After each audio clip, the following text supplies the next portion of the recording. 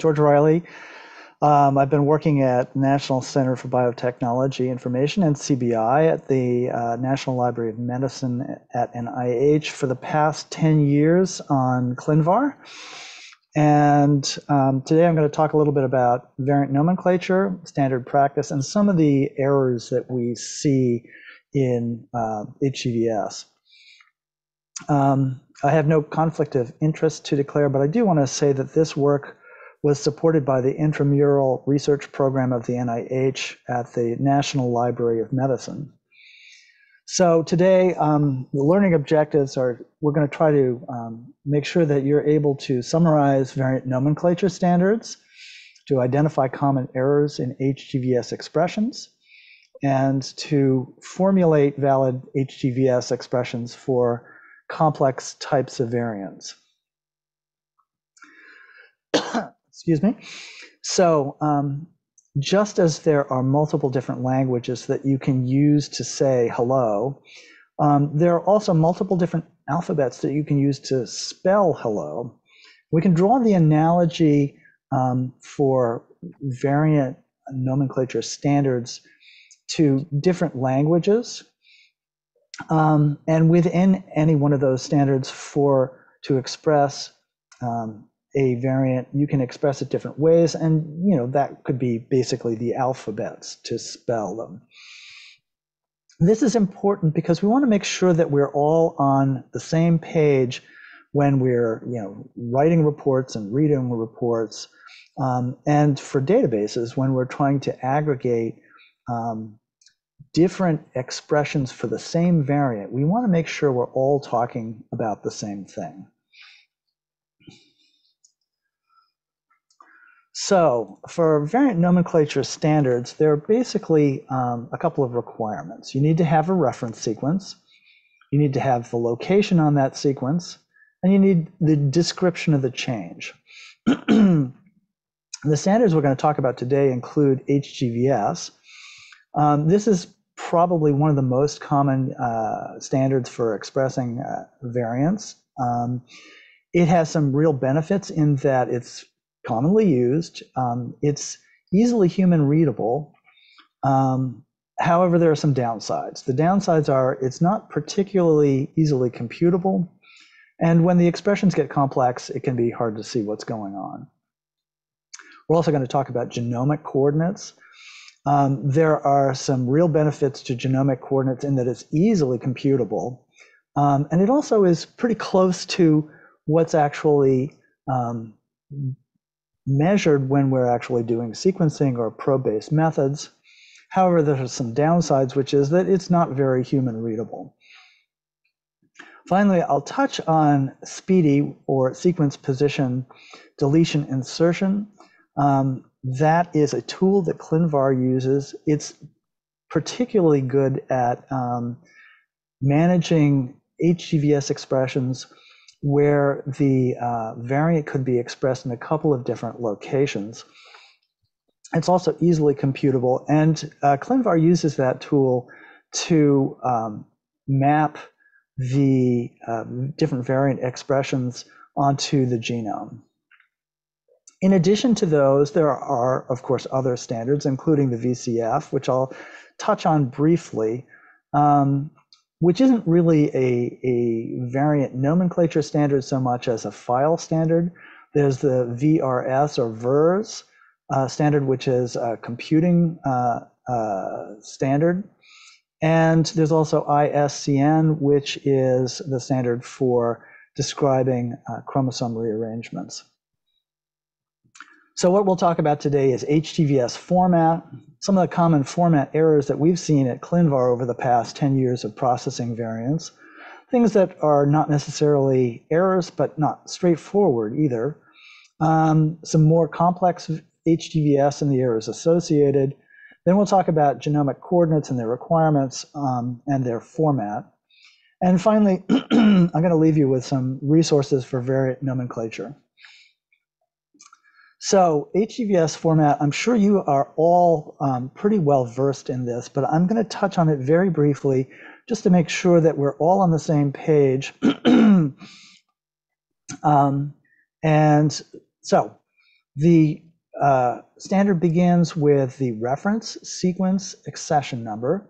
That's followed by the version number, the colon, which is used as a separator, then the coordinate type, which is typically either coding for NMs or GDOT for genomic on NCs and NGs. That's followed by the location, either a single number, nucleotide number, or a range, and then, of course, the change. For numbering HGVS on the genomic references, these are NCs or NGs in GDOT coordinates. It's very simple. It begins with the first nucleotide and it runs right up to the last nucleotide of the reference sequence.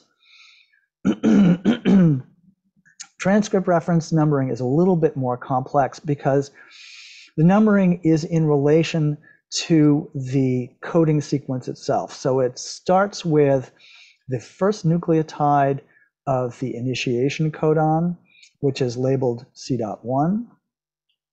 The first nucleotide upstream of that is labeled C.-1 and C.-1 rather, and -2, -3, and so forth up to the beginning of the reference sequence. At the other end of the coding sequence, it's labeled in reference to the last nucleotide, the first nucleotide after the termination codon. That first nucleotide after the termination codon is C.**1, and then you get *2, and so on and so forth to the end of the reference sequence. When you're numbering intronic HGVS, actually the format of intronic HGVS, the standard says that because the coding reference sequences, the NMs, don't actually include the intronic sequence, that you need to include in the expression, you need to include the genomic reference to which that coding reference is aligned. And then the coding reference is included in parentheses. And then you use C.* coding reference coordinates. So this expression here without the genomic reference is technically invalid. However, this is very commonly used in the community, and ClinVar team has made the decision to actually accept these, as this is basically unambiguous. It's pretty clear what is intended. It's also worth noting that ClinVar cannot currently process expressions that include the reference sequence. So when you're numbering the intronic HGVS, these are again in reference to the exon. The location is in reference to the exon. So if this is nucleotide C.61 here, the first nucleotide before that exon is going to be C.61 -1. At the other end of the exon, the first nucleotide after C.90 at the end of the exon will be C.90 +1. So let me talk a little bit about some of the common format errors that we see at ClinVar. One of the most common is an incorrect reference base. So in this case, this could be due to a typographical error, or it can be a situation where the reference is, the expression is referring to the wrong base, the wrong strand. So if the on the genomic reference that a nucleotide is an A, in this particular case, the gene lies on the opposite strand, and therefore on the coding reference, that reference base has to be a T. We also see locations that are past the end of the reference sequence. So if this is, location is C.-1000 on this particular reference, the issue is that the beginning of the reference sequence is actually C dot minus 236. And therefore, that expression is invalid. Similarly, at the other end, the end of that reference sequence is C dot asterisk 2697. Therefore, anything after that is also invalid. So in this case, this expression needs to actually be formulated as a genomic HGVS, either on an NC or on an NG. We also see expressions missing the reference version number. So here we have the version number missing. This should be .3, version number 3. And the reason that's important is that as the versions change, both the location and the sequence can actually change. So this is invalid, but this is valid. The standard also says that spaces in HGVS are not allowed in any HGVS expression.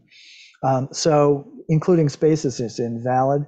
The ClinVar team has made the decision to actually accept those, and then we convert that expression into an expression without spaces. HGVS also has a 3' rule. So this applies to deletions, duplications, and insertions. There are situations where you have, say, as an example, a run of T's here. You can express a deletion on any one of those T's, and it gives you the exact same result. However, the standard says that any change should be expressed at the most 3' position possible. So if these are coding C.3 to 5, instead of expressing this on the first nucleotide C.3 del T, this should actually be expressed as C.5 del T. The same thing applies, of course, for the genomic references. ClinVar has actually made the decision. We do accept these expressions. It can be sometimes hard to know, whether your expression is valid or not, but we accept these, and what we do is we convert them to the appropriate C.5, the 3' shifted expression, so that they can be aggregated appropriately and displayed appropriately on the web and in our data. There is, however, an exception to the 3' rule. When you have two nucleotides that are the same at an exon boundary, then you are not supposed to express it 3' necessarily. So, for example, our genomic sequence here shows this T at the end of one exon and this T at the beginning of the following exon. It's not appropriate to describe this on the downstream T, because that would be different, a completely different location on the genomic sequence. So it's appropriate to describe this on the first T here, not using the 3' rule and not expressing it on the second T.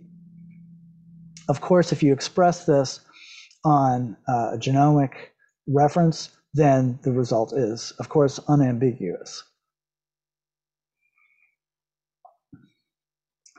So we've talked about some things that are common format errors, but now let's talk about things that aren't necessarily errors, but aren't necessarily straightforward either. So insertions, rather than the location being a single nucleotide, the standard requires that it be expressed as a range of 2 nucleotides between which that sequence is inserted.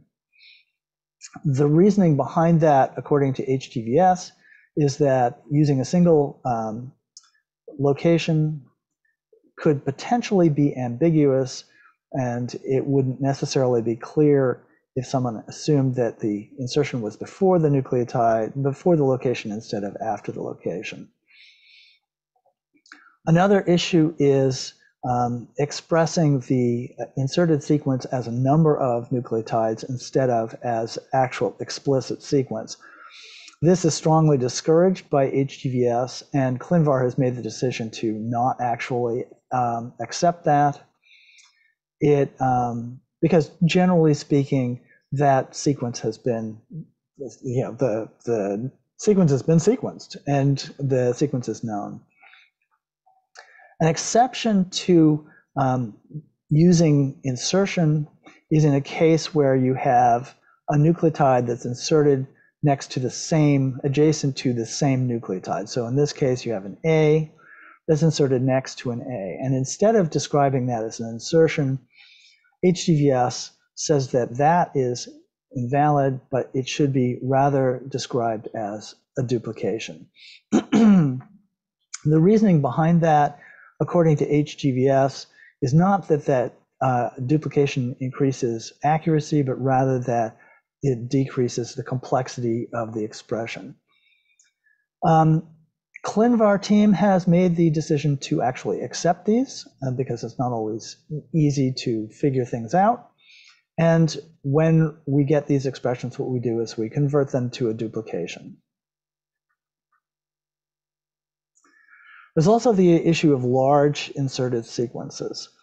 Nobody wants to have an expression that has, 10,000 nucleotides as part of the expression.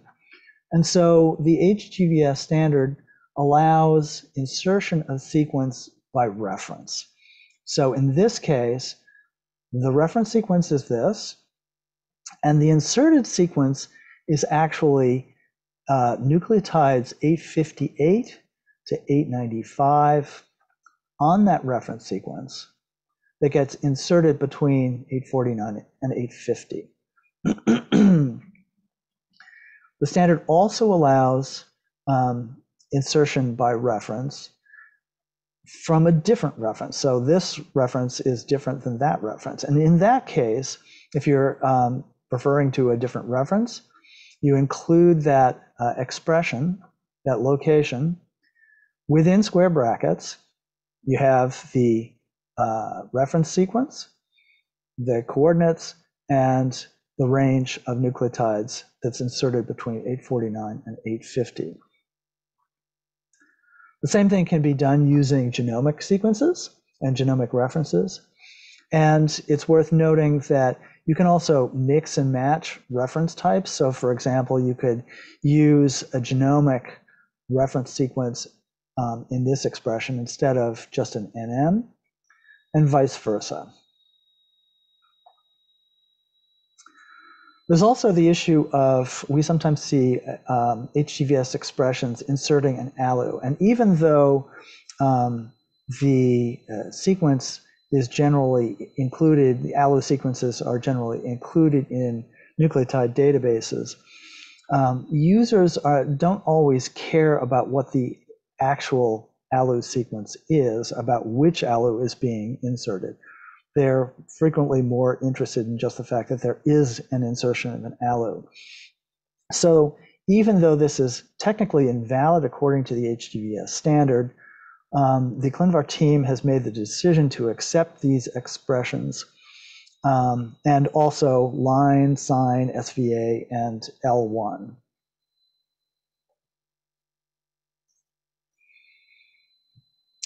So deletions can either be a single nucleotide, so you have a single location, or it can be a range of sequence, so you have a range of nucleotide location. It can also include the explicit sequence.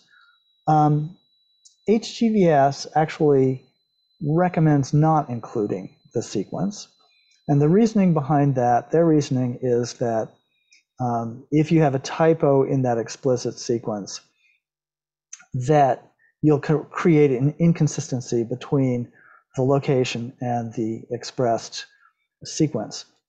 The downside of not including that explicit reference sequence is that you don't get validation of that sequence against your location. Most systems that accept HGVS expressions will actually validate the explicit sequence against the location. So there are also large deletions. Typically, if these have probe-based methods, there'll be uncertain breakpoints, and we'll talk about that a little bit more as we talk about more complex HGVS and some of the HGVS errors that are associated. So with HGVS exon deletions, you have uncertain breakpoint locations. These are typically detected via probe-based methods. You also have very large deletions and duplications. When we have the really large ones, typically these are better described in genomic coordinates and using copy number gain or loss as the type of the variant. We'll talk about these a little bit more. So as an example for a deletion with uncertain breakpoint locations, this black bar indicates the known deleted sequence, the sequence that's known to be deleted. The gray bars indicate the range of sequence within which lies the uncharacterized breakpoint. So the outer start here is representing the last detected 5' probe. The inner start is represented by the first missing 5' probe. And the inner stop is the last missing 3' probe. And the outer stop is the last detected 3' probe. So given the locations for these probes, you can then create an HGVS expression. So for this exon deletion, we have our reference sequence, our G-dot coordinates. The range of these two probes here is expressed using an underscore to denote a range, not a dash. And it's included within parentheses, and the parentheses indicate uncertainty. So we know that there's a breakpoint within these, but we don't know where in this range that breakpoint lies. That's followed by another underscore to indicate the range between these two. And then you have the locations of the downstream probes. So this particular expression indicates a deletion of 4 exons. The probes locations are indicated by the arrows here. When you have described these uncertain breakpoints on transcript references, it's a little bit different, and HGVS has several recommendations as to how to do that. The first is using the actual probe locations themselves, the positions of the probes. And these locations are going to be described in reference to the exon ends. So if this exon end is C.316, and if that probe lies 15 nucleotides into the intron, then this is going to be described as 316 plus 15. And if this probe is 15 nucleotides into the intron this direction, then it's going to be 317 minus 15. And similarly at the other end, you have 631 plus 15 underscore 632 minus 15, followed by deletion. The other way of describing this that HGVS recommends is less specific in terms of the actual location of the probes. Rather than using the probe locations, it suggests using the intron ends. People commonly do this because it's a little bit easier. You don't need to know your exact probe locations. In that case, you talk about the intron ends. The first nucleotide of the intron is 316 plus 1. The last nucleotide of the intron is 317 minus 1. And similarly at the other end of the deletion. Describing this as just the exon ends is actually invalid according to the HGVS standard, and the rationale for that is that the range that's described is where the first nucleotide is deleted. In most cases, we know, because it's been detected, that the last nucleotide of the exon is in fact present, and therefore isn't deleted, and therefore this expression is invalid. Similarly, using a question mark to denote an unknown location is typically not valid, and the reasoning behind this is this describes a breakpoint that lies somewhere between the last nucleotide of this intron going all the way back to the very beginning of the chromosome. Typically, that's not the case, and so usually this is invalid. We also see some other exon deletion description errors, describing it as the gene followed by exons and the number of the exon numbers that were deleted, or describing it as just the nucleotides, so the beginning of the first exon deleted to the end of the last exon deleted. This is generally invalid because it doesn't indicate uncertainty. There's no parentheses. And in a situation where that's probe-based, this is inaccurate. There is a situation where this might be valid if this were detected solely by RNA sequencing and there were no other evidence. This might in fact be a valid expression. In this case, using just the 317 minus question mark to indicate an unknown location within the intron, that's not valid, doesn't indicate the intron number, and there are no parentheses to indicate uncertainty. So this is also invalid. When we talk about duplications in HGVS, the HGVS standard requires that duplications be tandem duplications. So in a situation where you have an insertion of TAGA, that has to be right adjacent to the sequence that's being duplicated. So C.20 to 23 dupe, that is in fact valid, as is 20 to 23 dupe TAGA, so including the explicit sequence. In a situation where you're using probe-based method, typically this is not a valid expression because since this is probe-based, there's no evidence that this duplicated sequence actually lies adjacent to the original sequence. Therefore, those should be described as a copy number gain, typically in genomic coordinates. So when we talk about repeats in HGVS, it can be kind of complex. Unique repeats of a single repeat unit, those are described with a location that describes the first nucleotide of the first repeat unit. That's followed by the repeat sequence and followed by the number of repeats.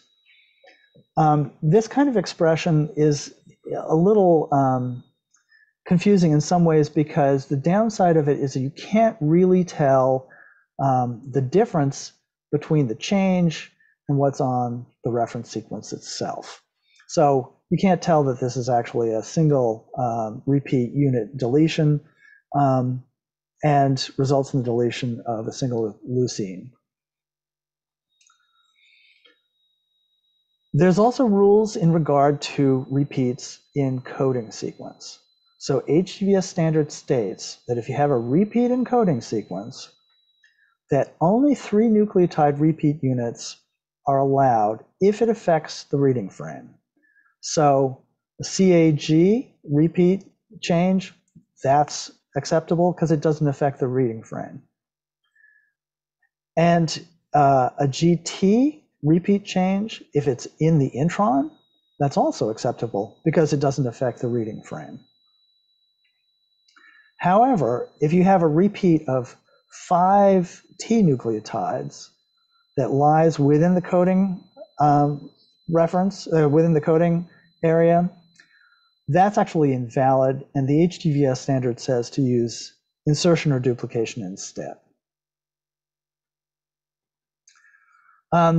Mixed repeats obviously can be relatively complex, and the expression differs a little bit in that the location is described as the location as a range. The first is the first nucleotide of the first repeat unit, and the second is the last nucleotide of the last repeat unit. So first nucleotide of the first repeat unit to the last nucleotide of the last repeat unit on the reference sequence, not necessarily in the change. That's followed by the repeat sequence, followed by the number of repeats, and finally by the other repeats in the sequence, in the change. So these can actually be pretty complex and allow multiple interspersed repeat units within the expression. It's worth noting that if you add up the number of nucleotides here in the location range, it's not necessarily, probably won't, add up to the same number of nucleotides described in the variant. And the reasoning for that, of course, is because this range is on the reference sequence, not in the variant. The HGVS standard also allows description of a single part of a mixed repeat. So if you want to just talk about this one, a change in this one section of the mixed repeat unit, you can describe just that as a single unique repeat.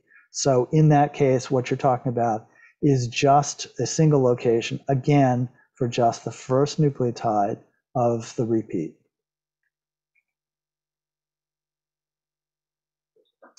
So there are a couple of issues with repeat HGVS. First of all, the HGVS standard has been evolving and continues to evolve. So what is valid today or yesterday may not be valid tomorrow. In addition to that, there's somewhat ambiguous description for the ranges of repeats, depending on where you look on the web pages for describing the HGVS standard.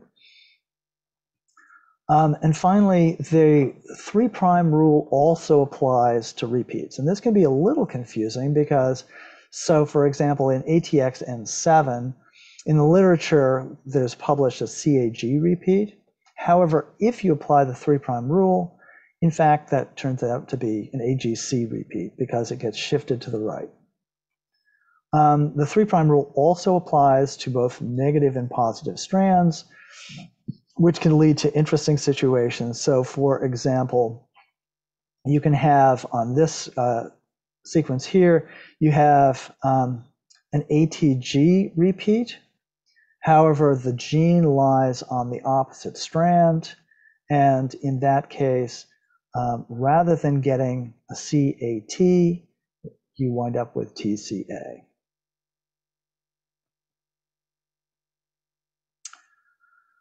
So other representations of repeats. So if you have a known range of repeats that cause disease, for example, if you know for a fact that 8 to 25 repeats is pathogenic, this can be expressed by using a range within the square brackets. ClinVar accepts this. And similarly, if you know that a range that is more than 51 nucleotides is either pathogenic or benign, you can describe that as 51 underscore question mark.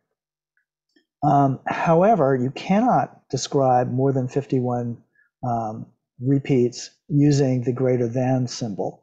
That is actually invalid, and ClinVar cannot process. In a situation where this is a little bit more unusual, but it can happen,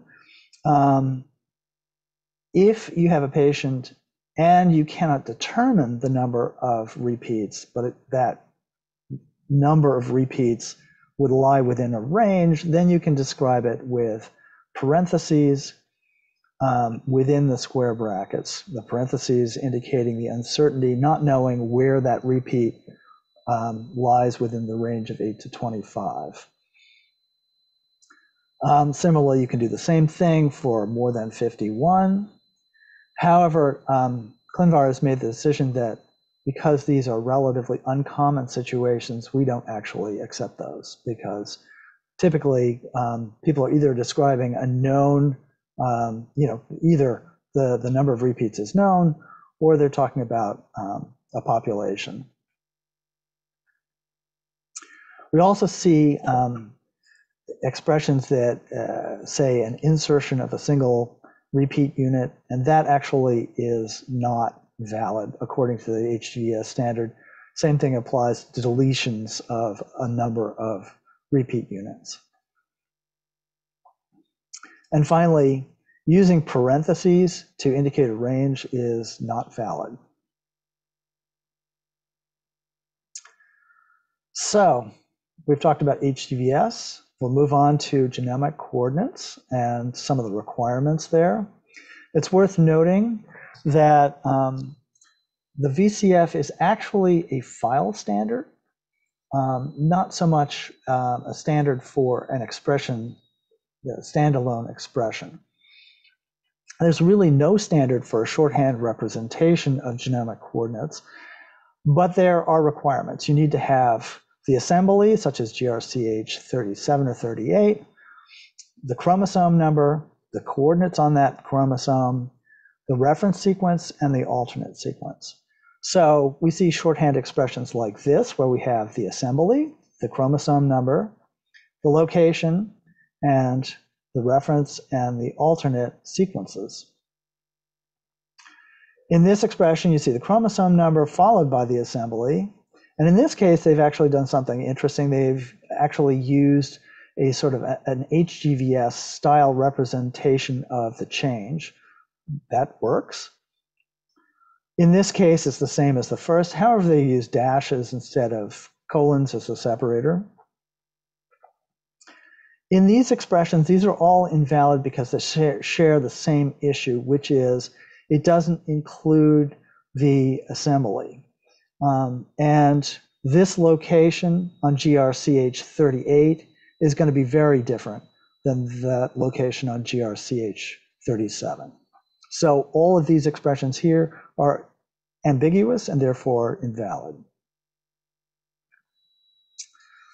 We can also talk a little bit about the format of the reference and the alternate sequences, and this is typically in regard to what gets submitted to a database like ClinVar. So for SNPs, it's easy. You've got the reference, which is your reference nucleotide, and the changed nucleotide for the alternate. It's a little bit more complex for insertions and indels. The VCF standard does not allow dashes, and therefore the reference for an insertion is the nucleotide upstream of the insertion point. So the insertion sequence goes after this nucleotide. This nucleotide is referred to by VCF as the padding base. The alternate sequence is going to include the padding base and then the inserted sequence.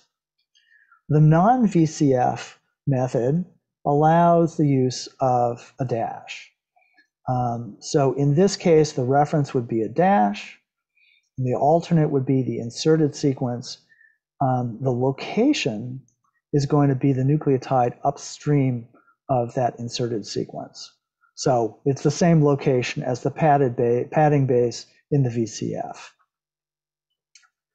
For indels, both of these are the same. The reference sequence is the deleted sequence. The alternate sequence is the sequence that's inserted. For deletions, again, with the VCF, the reference is going to include that padding base followed by the deleted sequence. And the alternate sequence is going to be just the padding base. For the non-VCF method, the reference is going to be the deleted sequence, and the alternate sequence is just a dash to represent, the null sequence. VCF also has a 5' rule as opposed to the HGVS standard's 3' rule. So where the HGVS shifts 3', VCF shifts 5'. And this can, of course, lead to a certain amount of confusion. The ClinVar team has decided to apply the VCF 5' rule to all expressions of genomic coordinates. And so when we get genomic coordinates, we will actually shift those to the 5' most location. This confusion sometimes arises when you look at the HGVS, that genomic HGVS that ClinVar displays, and look at the genomic coordinates for the same variant that ClinVar displays. And you see that the location is different because one's shifted to the right, HGVS, and one is shifted to the left, the VCF. So when you have really large changes of structural variants, for genomic coordinates, the sequences can be way too large to include in the ref or the alternate sequence. And in that case, we can express these as starts and stops. So for sequence breakpoints, where the breakpoint is known, we can represent them as a simple start and stop. For imprecise deletions and copy number gains, these can be represented with inner and outer starts and stops, kind of like what we did with HGVS. So for sequence breakpoints, our example is the deleted sequence. Our start is the first affected nucleotide. The stop is the last affected nucleotide. When you have uncertain breakpoint locations, so with probe-based methods, again, you have your probe locations for your outer and inner starts and inner and outer stops. And when you're going to express these in a submission, for sequence breakpoints, you have your start and stop locations, and the variant type is described as a deletion. For uncertain breakpoints, you have your inner and outer start and stop locations, the probe locations. The variant type is described as a copy number loss. ClinVar strongly recommends that you include the reference copy number and the copy number, the alternate copy number. So in this case, for copy number loss, the reference copy number might be 2, and the alternate copy number, the variant copy number, might be 1 to represent a loss of 1 copy. In the case that you have a duplication, then the variant type would instead be copy number gain, and your copy number might be 2, and your alternate, your variant copy number might be 3 or 4 or however many.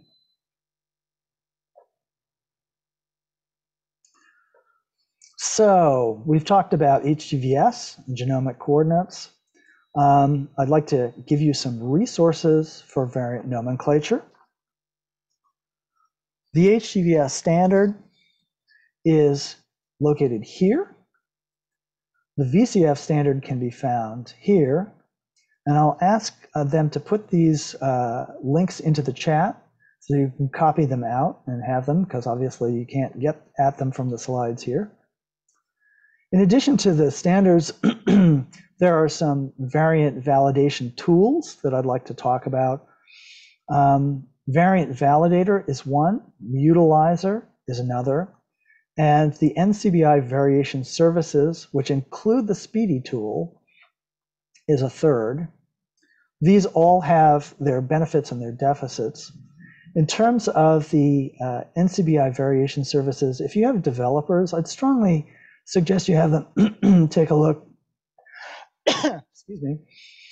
Take a look, because they might want to actually include the use of those tools in their own tools. I strongly suggest that you take a look at the demo page for that, because that shows you some of the things that can be done with those tools. The SPEEDY data model has been published in Bioinformatics, and it is available through PubMed, and that paper is open source and so is free to read. So today I've talked about variant nomenclature standards and format, some of the errors that we've seen in the last 10 years of our experience with processing variants at ClinVar, and some of the complexities both in structure and in dealing with those.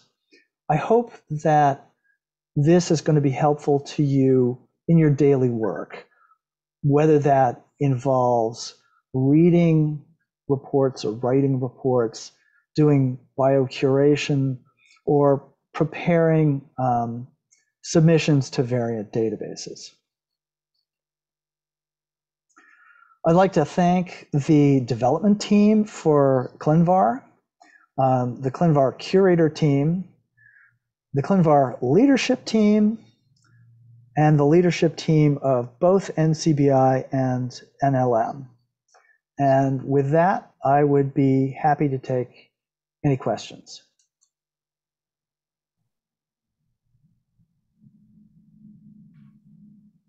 That was terrific. Thank you so much, Dr. Riley, for that great presentation. I think that just cleared up so many questions that we have, and just really, really nice presentation. So thank you. And I did put those links in the chat so everyone has access to those, and also the email address for ClinVar as well for inquiries. So does anyone have questions?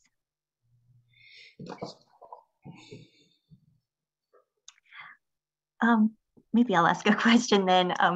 So as I said, this was really, really great. And I think one of the challenges that we come across as curators is often with the older literature, with these sort of legacy variants that are not following the typical HGVS nomenclature. So I know you provided a few resources there, like Mutilizer, for example, but I'm just wondering if you have any sort of general advice for sorting out those types of variants. I mean, sometimes there just isn't sufficient data if they're not providing like a chromatogram or something like that, but just any advice that you have for us for those legacy variants. Yeah, I have run into the exact same problems. We have dealt with that over the years. You know, as you pointed out, where there are chromatograms or there is some sort of information in the paper, you can sometimes actually find those using BLAST or something, and actually figure out what the modern location is. Sometimes you can also get additional information if they describe things in terms of the amino acids. Sometimes there's just not enough information there. And then short of actually, you know, contacting the authors, there's not much that you can actually do. But, you know, yes, I agree that is that's a situation that can be difficult, and we have all felt that particular pain. Yeah, and hopefully now with the standards like HGVS, more publications will include that, so it's less of an issue, but appreciate that. And we have a question here, excuse me, from Deb. What happens in cases of overlapping genes or genes nearby? For example, a deletion outside a gene, which gene does it belong to? The closest gene? If it's upstream from a gene on the left, but it's downstream from a gene on the right. Oh, yeah, if this makes sense. So basically with overlapping genes, how do you, I guess, which transcript do you use for labeling? And so that's actually, you know, that's a great question, and one we actually see fairly commonly at ClinVar. If the gene lies on a coding reference, then it's considered to, belong, quote unquote, to that gene. But there can be situations where you have overlapping genes, and if it, it may lie in the introns for two genes. ClinVar processing should, in fact, list both of those genes and actually provide the expressions, the HGVS expressions for both of those genes. There are situations where it's well outside, and then in that case it may not belong to one or the other. When you are actually submitting to ClinVar, if that's the issue, then you can actually submit the gene as well as the HGVS expression or the genomic coordinates, which may help to clarify things. If it's in a promoter or something like that. And the other thing too, of course, is comments are always helpful to help users understand what is the intent of the interpretation of a particular variant. Great, thank you. So any other questions for Dr. Riley? If not, I have a bonus slide. Oh, great. And so if anybody else has questions, feel free to go ahead and put them in the chat. But in the meantime, okay, let's see if I can actually get to my next slide. All right, it's frozen. There we go. So I didn't talk about this because sometimes we don't have time enough to talk about this, but for HGVS expression of alleles and heterozygotes, alleles that are on the same chromosome, in other words, in cis, the two different changes or multiple different changes are expressed within square brackets, separated by one or more semicolons, depending on how many changes you have. When those are expressed, when you have an allele that are alleles on different chromosomes, i.e. intrans, each of the sets of changes on one chromosome is expressed within square brackets, and those changes are separated by a semicolon. And where you have alleles where the phase is unknown, then what you do is you just put all the expressions separated by semicolons, but the semicolon itself is in parentheses to indicate uncertainty. And so there's your bonus for you. Thanks so much. And we do have another question as well. Is ClinVar planning on updating amino acid changes in frame shifts? I've noticed the shortened versions in most entries, such as p.glue5fs, but my understanding is the longer version is preferred, such as p.glue5val-fs-ter5. I don't know that we have that on our to-do list, but it's certainly something worth knowing. And it, when you have questions in terms of things that would be helpful to your usage of ClinVar, we like to hear that feedback because that's how we do our planning. Our users are what we're trying to serve. So answer to that question, I don't really know. I don't know of any plans to do that, but if that would be helpful enough, that's certainly something worth mentioning to us. And mailing to clinvar@ncbi.nlm.nih.gov, which is in the chat, is how you should contact us for questions like that. Also, if you want, you can email me. Great, thank you. Here's another question. Why are protein extensions that are due to frame shifts not as clearly described compared to variation in a stop codon? For example, RUNX1, C.1412 to 1413 dupe in this particular transcript is described as leucine 472 alanine frame shift star 123 instead of the frame shift extension. I see. And that's probably, that is probably a matter of how our processing works. You know, the issue is that computationally HGVS is just terrible. It's just not easy to compute these kinds of things. And I think the reason for that is at this point, we don't have processing that does that.